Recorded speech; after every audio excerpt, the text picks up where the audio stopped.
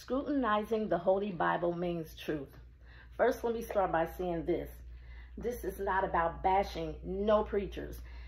I put Gino Jennings' name in the title, but then I put pastors. And the reason why is because there are a lot of people, like I've been seeing a lot of things, you know, that I bypass. And when you have the Spirit of God and you know the truth, you want everybody to know the truth, you know, that zeal or whatever. But since there's more, every time I turn on, there's something about jury.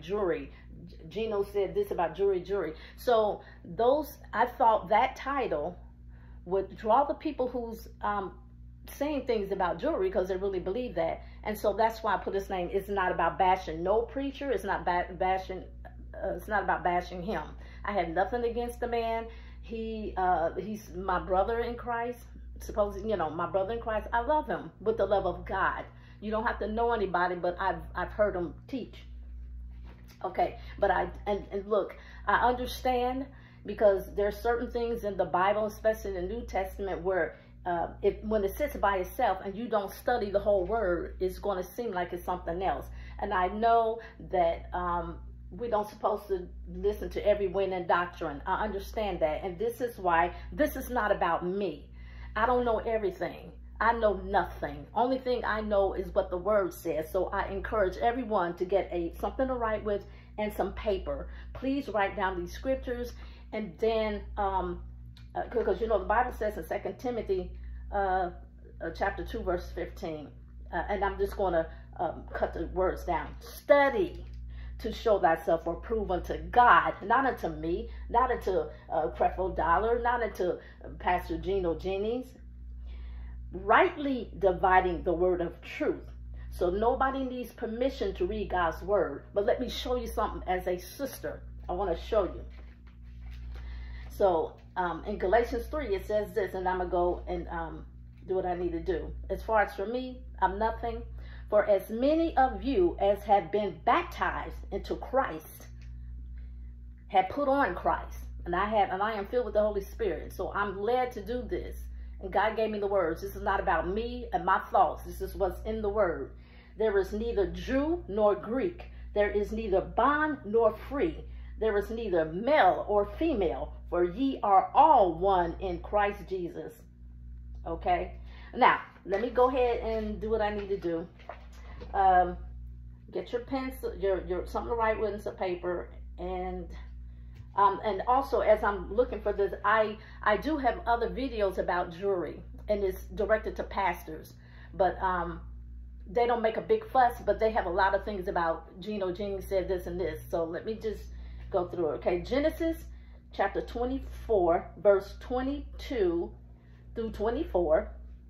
Also verses 29 through 30 in the same chapter. Verses 52 and 53. And then 67. I'm going to do it like that because we're dividing the word. I don't want you to see. And it came to pass, as the camels had done drinking, that the man took a golden earring of half a shekel weight and 2 braces for her hands, which is he's talking about Rebecca, Isaac's wife-to-be, of 10 shekels weight of gold, and said, Whose daughter art thou? Tell me, I pray thee, is there room in thy father's house for us to judge in? And she said unto him, I am the daughter of Bethuel, the son of Milcah. I know that might be boring, but listen, which she bare unto Nahor. And so when you divide the word, you have to go through these things to get the full understanding. And Rebekah had a brother, and his name was Laban. And Laban ran unto the man unto the well, and it came to pass, when he saw the earring and bracelets upon his sister's hands, and when he heard the words of Rebekah his sister, saying, Thus spake the man unto me, that he came unto the man, and behold, he stood by the camels at the well. And it came to pass that when Abraham's servant heard their words, he worshipped the Lord, bowing himself to the earth. So Abraham knows about this jewelry. Jewelry started before, way back. So, and especially his time.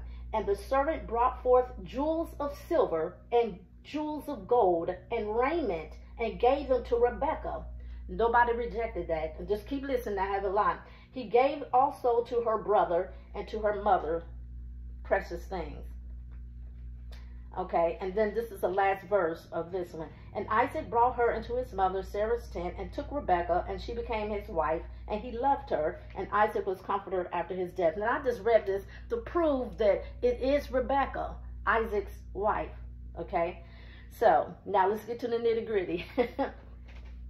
Exodus chapter 3, verse 21 to 22. And I will give this people, this is God saying this, and I will give this people favor in the sight of the Egyptians. And it shall come to pass that when ye go, ye shall not go empty. Okay, Exodus, 22. But every woman, God's telling him, every woman shall borrow of her neighbor and of her that sojourn in her house jewels of silver and jewels of gold and raiment, and ye shall put them upon your sons and upon your daughters, and ye shall spoil the Egyptians. And let me tell you something.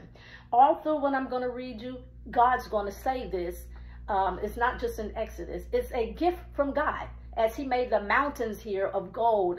There's onyx stones. It says Havilah through the land of Ethiopia. The 4 rivers that reaches out to Turkey, Ethiopia, Iraq, around that area, and India. Okay. Exodus chapter... let's see, I want to get this. It should be Exodus chapter 11, verse 1 to 3. And the Lord said unto Moses, yet will I bring one plague. Okay, wait a minute. Okay, I'm sorry. Let's skip down to 2. Speak now in the ears of the people, and that every man borrow of his neighbor, and every woman of her neighbor, jewels of silver and jewels of gold. If God rejected that, he made it. As he has jewels and rubies and diamonds in heaven, crowns of gold, that's what he will be giving you. And the Lord gave the people favor in the sight of Egyptians. Moreover, the man Moses was very great in the land of Egypt, in the sight of Pharaoh's servant, and the sight of the people. Okay, Exodus 12, 35 and 36. And the children of Israel did according to the word of Moses, and they borrowed of the Egyptians jewels of silver and jewels of gold and raiment. And the Lord gave the people favor. And that goes on. Exodus 33, 5, 6. Okay, so there's a chapter of 33, but I went down to 4. Let's see, 3, 4, and 5. I will go up in the midst of thee, for thou art a stiff-necked people. And this is after they had the jewels and everything, and they went to the wilderness. He's telling Moses, they're stiff-necked people. Lest I consume thee in the way. And when the people heard these evil tidings, they mourned, and no man put on the ornaments, because what God gave you, they had to go into, they were stripped. And so, to consecrate themselves before God, because they use these jewels to do idols. For the Lord had said unto Moses, say unto the children of Israel, ye are a stiff-necked people. I will come up into the midst of thee in a moment and consume thee. Therefore now put off thy ornaments from thee, that I may know what to do unto thee. That's the only time that they had to take it off because of that. And the children of Israel stripped themselves of their ornaments by the Mount Horeb. Okay, so now afterwards, Exodus 35, 4 and 6, and then verses 10 and 11. And this is how you study. Okay, and Moses spake unto all the congregation of the children of Israel, saying, this is the thing which the Lord commanded, saying, take ye from among you an offering unto the Lord. Whosoever is of a willing heart, let him bring it an offering of the Lord. Bring this to my offering, gold and silver and brass and blue and purple and scarlet and fine linen and goat's hair. And it just goes on.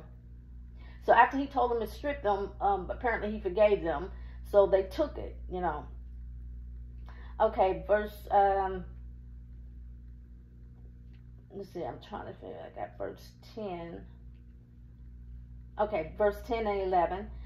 And every wise-hearted among you shall come and make all that the Lord hath commanded. I commanded you to do this. the tabernacle, to make his tabernacle, the tent, the coverings, the boards, etc. Okay. We're going to Isaiah chapter 3, verse 15 to 23. Now, this is a lot of this scripture that a lot of people have issues with. Okay. What mean ye? This is what God said. What mean ye that ye beat my people to pieces and grind their faces of the poor, saith the Lord God of hosts. He didn't like that. These same people with these jewelry. Well, it's not because of the jewelry. They had it on, but that was a gift from God, so he took. Moreover, the Lord said, listen, because the daughters of Zion are haughty, that means think they're better than everybody, and walk with stretched forth necks, like in pride, and wanton eyes, like, batting of the eyes, like maybe with men, walking and mincing as they go. That means to twist, as you go, as I see a lot of girls do today, and make a tinkling with their feet. They were caught up in pride. God didn't like that. He said, okay, you're going to do that and I gave you the gift.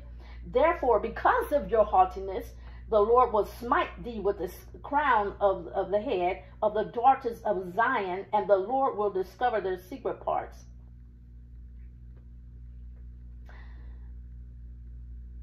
And in that day, the Lord will take away the bravery of their tinkling ornaments. I'm going to take it away because of you don't deserve it. About their feet and their calls and their brown tires like the moon, the chains and the bracelets and the mufflers. Oh, they wore that too. The bonnets and the ornaments of the legs and the headbands and the tablets and the earrings, the rings and nose jewels. Oh, they wore nose rings. The changeable suits of apparel and the mantles and the wimples and the crisping pins, the glasses and the fine linen and the hoods and the veils. Okay, Ezekiel chapter 16, verse 7 through, now he took it again in Isaiah 3. He took it off of them because of their haughty, the thinking they're better than everybody, their pride. And he knew what they wore, they caught themselves up in pride. They're like, I got this and I got that and I'm beautiful with the ornaments. So since you have put your trust in the idols with your ornament, let me remove it. But he's going to give it back to him. Just keep holding on. The bud of the field, and thou hast increased and waxed great, and thou art come to excellent ornaments. Thy breasts are fashioned, and thine hair. This is Ezekiel 16, 7 to 13. Okay. Now when I pass by thee, this is what God is saying. When I passed by thee and looked upon thee, behold, thy time was the time of love, and I spread my skirt over thee, and covered thy nakedness. Yea, I swear unto thee, and enter into a covenant with thee, saith the Lord God, and thou becamest mine. So I love you, and I'm going to adorn you. Then washed I thee with water. Yea, I thoroughly washed away thy blood from thee, and I anointed thee with oil. Okay, I hope you follow me. This is verse 10, Ezekiel chapter 16, verse 10. I clothe thee also. I, God said, clothe thee with broidered work, and shod thee with bagger skin. And I girded thee about with fine linen. I put you on the best, and I covered thee with silk. I decked thee also with ornaments, and I put bracelets upon thy hands, and a chain on thy neck. And I put a jewel on thy forehead, and earrings in thine ears, and a beautiful crown upon thine head. Thus wast thou decked with gold and silver, and thy raiment was of fine linen and silk and broidered work. Thou didst eat fine flour and honey and oil, and thou wast exceeding beautiful, and thou didst prosper unto a kingdom. So with these jewels and everything, he calls it beautiful. Okay, same chapter 16, verse 15, 17, and 39. But thou didst trust in thine own beauty. That's what happened in Isaiah 3 also. And playest the harlot. Thou hast also taken thy fair jewels of my gold and of my silver, which I have given thee, and madest to thyself images of men, and didst commit whoredom with them, didst commit worship the idols with them. Okay, the last verse 39. And I'm skipping through down to where it says, they shall strip thee also of thy clothes, and shall take thy fair jewels, and leave thee naked and bare. But mind you, this is in Ezekiel.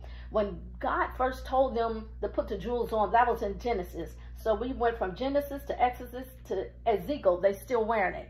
So it's not about what happened in Moses' days. You know, this is afterwards. Okay, Hosea chapter 2, verse 8 through 9, and then verse 13 and 17. Okay, starting with 8. For she did not know, that I gave her corn and wine and oil, and multiplied her silver and gold, which they prepared for Baal. So I gave it to her, but she used it to devil worshippers, or to idols. Therefore will I return, and take away my corn in the time thereof, and my wine in the season thereof. This is why, the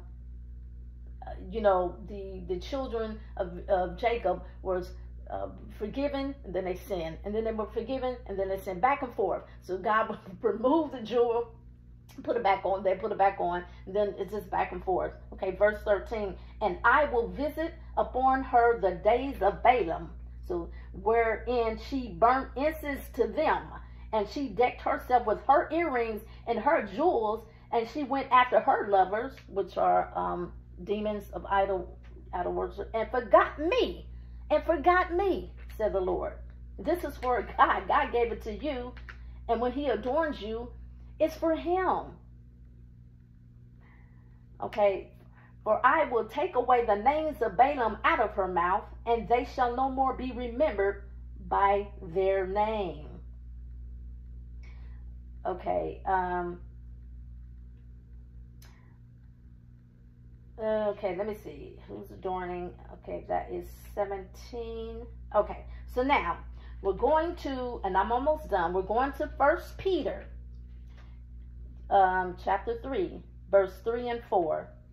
Okay, starting at verse 3. Whose adorning, let it not be that outward adorning of plaiting the hair and of wearing of gold or of putting on of apparel. He was just saying to adorn yourself is not about your jewels.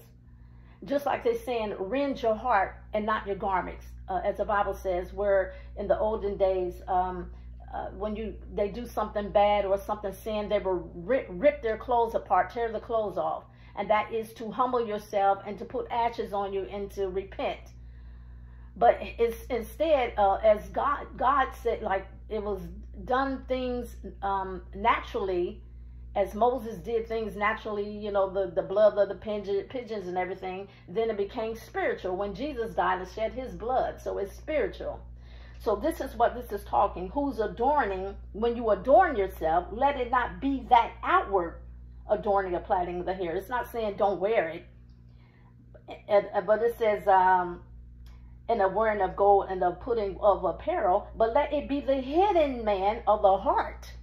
When you adorn yourself, adorn, it's not about material things. Do it from the heart. As Jesus said, you look clean on the outside, but you're dirty on the inside. First get the inside clean, and then the outside will be clean. It's spiritual.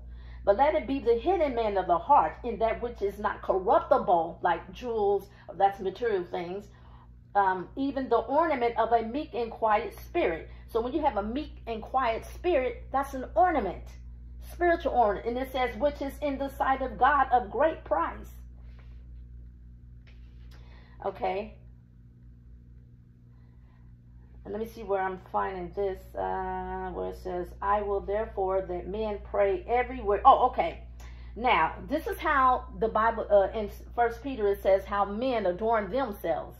I will therefore that men pray everywhere, lifting up holy hands without wrath and doubting. I will therefore that men pray everywhere, lifting up, this could be, lifting up holy hands without wrath and doubting. In like manner also. So that's how men adorn. That women adorn themselves in modest apparel. Of course, you don't want your breasts hanging out. Some of these females, wearing, you know, it's not holy like it used to be. Like when you go up there and you do praise and worship or whatever up in the front, and then you sing choir and you say, oh, well, today is just Thursday or Friday, and then you wear your little tight pants and everything. We're going up there for one reason. When you're above people in front of them, it's for holiness. So now they're coming up there and they look like 500 pounds of corn in the wrong end of the bag. Now everybody know you're not needed. Why you going? We don't want to see the behind your rump. We don't want that to be focused. Like, well, you shouldn't be looking. No, that's how you appear. Just like God told Aaron and his 2 sons. There's certain, he said, I want your apparel to look like this. So these are apparels like the ephod. It was full of jewels. But it was to recognize that, hey, this is a priest. There's a certain way they had to dress. There's nothing wrong with dressing modest. We don't want to see that. And I have an issue with that, because it's like people are in their flesh. Like now you don't have any, like God doesn't have a heart. God doesn't want you to respect him. If he says, you know, you don't have to do that. And it's, well, it's about your heart. Okay, so if you have the Holy Spirit, it will change you to, you know, because everybody can't receive that. So let's do the right thing. Okay. In like manner also, that women adorn themselves in modest apparel with shamefacedness and sobriety.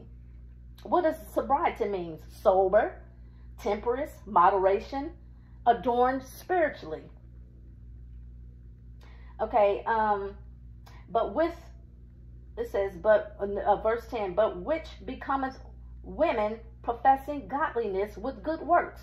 Let the woman, okay, it goes in, I didn't want to get into this one because I didn't, but it says, let the woman learn in silence with all subjection, but I suffer not a woman to teach, nor to observe authority over the man, but to be in silence. First, this is Paul, not talking to the Hebrew women. Actually, Jesus taught the Hebrew women and the men in the grass, everywhere he taught the and he, you know, so he told Paul to teach to the Gentiles. So here he is in Corinth. He's teaching at Corinth, learning a new gospel, how they said. The women were just talking and doing all, you know, asking questions while he was teaching, and that's interrupting. So he says, let them learn at home. Paul wasn't trying to keep them from learning that. He said, you know how women are, they talk so much and with detail, and so they were asking questions while Paul was teaching the men. They were sitting with the men as well. But he says, I allow, God didn't say not to teach the women. He said, I don't allow it because they're interrupting me. So ask questions at home. Let me finish teaching the men, okay? I didn't want to get into that, but he was just saying, let the women learn in silence. Like when I'm teaching, just let them be quiet. Let me talk to you with all subjection. But I suffer not a woman. I don't allow it to teach nor to observe authority over the man. But I don't know what they were trying to do. If they were trying to be like the man and take control, I don't know. But speaking the word of God, reading what's in the Bible is not taking authority over nobody. This is God's word. That's not authority over man. God encourages all of us to be witnesses. But anyway, that's another story. Okay. Well, let me see if that concludes. Okay, and let me add something about adorning. In Revelations 21, verse 2, it says, and I, John, saw the holy city, New Jerusalem, coming down from God out of heaven, prepared as a bride adorned for her husband. There is a temple, but this is not the temple that he's not talking about the temple right now. He's talking about the holy city being bright, full of glory. So not jewelry. It's not jewelry, but the temple has jewels, like, you know, the foundations of the temple will have like different rubies and jasper and all that stuff. So I was just using that as an example, as adorning yourself, as we read in 1 Peter. It's not saying don't wear jewelry. It was just saying when the way it's worded, you know, how they translate is the same. Let's see, not the modest pearl, but adorn yourselves not as, or whatever. I can't, I already read it. The plaiting of the hair is just saying we're not talking about in that way, but adorn yourself spiritually. So that's why I want to read, prepared as a bride adorned for her husband. Okay. Spiritually. Okay. I'm ending this, but can I just say something real quick? Can I just read something? I want to read 1 Corinthians chapter 2, verse 9 through 16. Let me try to say this real quick. Okay. But as it is written, this is what a lot of people get this mixed up, but this is not the pinpoint. The rest of it is, I have not seen, nor ear heard, neither have entered into the heart of man the things which God had prepared for them that love him. Now this was said in the Old Testament. The Holy Spirit wasn't given then, so the only person that had the gift was like prophets and things like that, or they have open vision. But let me just read it. It says, nor ear heard, neither have entered into the heart of man the things which God had prepared for them that loved him, but God had revealed them unto us by his Spirit. And that's a lot of preachers preach that, but it's the highlight is the rest. It says, for the Spirit. Okay, so how has he revealed it by his Spirit? Through dreams, through visions, through prophecy, through open visions, and wherever how. But anyway, it searches all things, yea, the deepest things of God. For what man knoweth the thing? Now, see, I'm reading this because of this, because a lot of people are not going to understand what there's spiritual people who do. You get your something to write down and some paper. But for those who are not spiritual, it says, and the reason why you don't understand, for what man knoweth the things of man? See, this is not me. This is the Bible. So I'm not speaking out of my head. No one knoweth the things of man, save the spirit of man, which is in him. So if you're carnal, or you're in your flesh, then you're going to understand in your flesh. Even so, the things of God know of no man, but the Spirit of God. You have the Spirit of God, you will understand. Now we have received not the spirit of the world, but the Spirit which is of God, that we might know the things that are freely given to us of God. No, I'm saying this because of me too, because I want to let you know that I'm not saying I know everything, but God has led me to do this. And everybody has the gift of God. There's different gifts in all. So just receive the word. As Jesus said, if you don't believe me that I am the Son of God, then believe the works. Okay, so we're all sisters and brothers in Christ for those who are born again.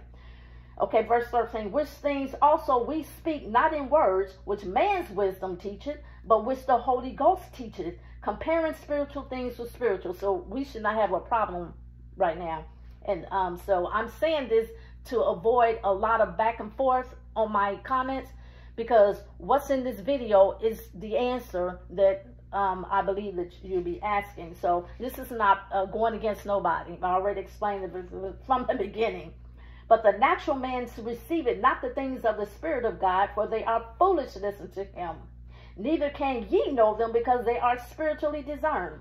But he that is spiritual judgeth all things, yet he himself is judged of no man.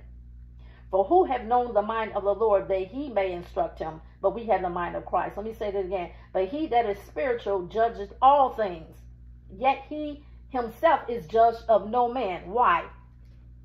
Because if you're living a righteous life, when the Bible says, judge not, that ye be not judged, a lot of people don't understand what that means. That only means that if you tell somebody something, just make sure you're not doing it. That's why it says, cast out the mote out of your eye. If you're doing it, then you'll see clearly to cast it out in somebody else's eye. Right? And that's why it says, because if you don't do that, if you tell somebody, as Paul said, was it Peter or Paul? It says, if you commit, thou who tells somebody not to commit adultery, does thou commit adultery? So you got to clean yourself off. So we can't do that. So judging is not like, you can't judge me. The Bible says the saints shall judge the world. This is not about putting people in hell or heaven. That's the judgment day for God. But and that's why it says, don't cast your pearls out to swine. Because if you're doing something and you telling them not to do it, it says it's going to turn again and rend you, means they're going to come back to you and say, you're doing it. So we just got to be careful. So when we help someone, just say, hey, I've been through that. I've done that. I have, I turned to God, this and that, or pray for them, or, or tell them, it's not good to do that. But make sure you're not doing it, because if you do it, then it makes you a judge. But if you're not doing it and you tell somebody, then you can do that. And that's why it says, judge not, that ye be, you know how that goes. I'm getting tongue-tied. But that means don't judge somebody and you're doing it, because you're going to get judged and they're going to say you're doing it. All right, that concludes everything. Thank you for taking the time, and I hope you was able to follow me in Scripture. So this is not about me. I just want to, and I do this out of the kindness of my heart, out of the love of people. And, we can't help it. This is what we were taught coming up. My church, when I was coming up, did not say that we couldn't wear jewelry. They understood. But there's a lot of churches, and then we go by that, and we see it as it is, and we don't go and study to find out. Because I'm a very detailed person, naturally and spiritually. And I ask God, okay, so why is it that people say you can't wear jewelry? So why is it that you make gold? Why is it that you have gold and diamonds and rubies and all this stuff on the earth? You said you made the earth for us. And then I said, what about heaven? You have a crown of gold, or you have, I'm sure, rubies. One girl said she had a near-death experience, and she she had pearls, but God said she wasn't ready yet to go to heaven, because she still had to do some things. So she saw pearls in her crown. So then God began to give me the scriptures, and he began to and that's why you have to study. And the answers is in that Bible. You don't have to, and be careful by going to the dictionary when you Google these things, because I remember some things that I newly saw that was in there that was not in there years ago. They add, and there's a lot of people that's like on these quote things, they put what they feel in their heart. And there was one thing I read that was totally not in the Bible. And so that's what I said, well, I Googled and it says this, and so they go by that. No, study the Bible. If you went to theological school and all this stuff, let me tell you, that King James Version Bible, I'm not saying, I know a lot of things was taken from it, like translation, but look, God knew that from the beginning what we're going to have. So all the missing pieces, God will put in fill in the puzzle by asking him. He'll give you the answers by dream, vision, or he'll go to the Old Testament and New Testament, and etc. Okay. Thank you.